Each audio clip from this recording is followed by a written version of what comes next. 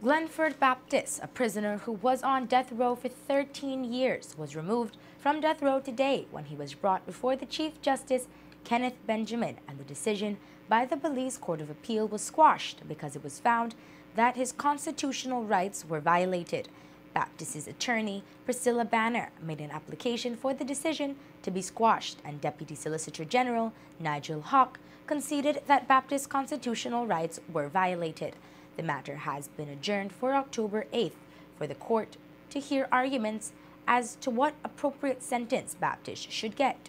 A group from Channel 5 in the United Kingdom was here in Belize to cover the court proceedings.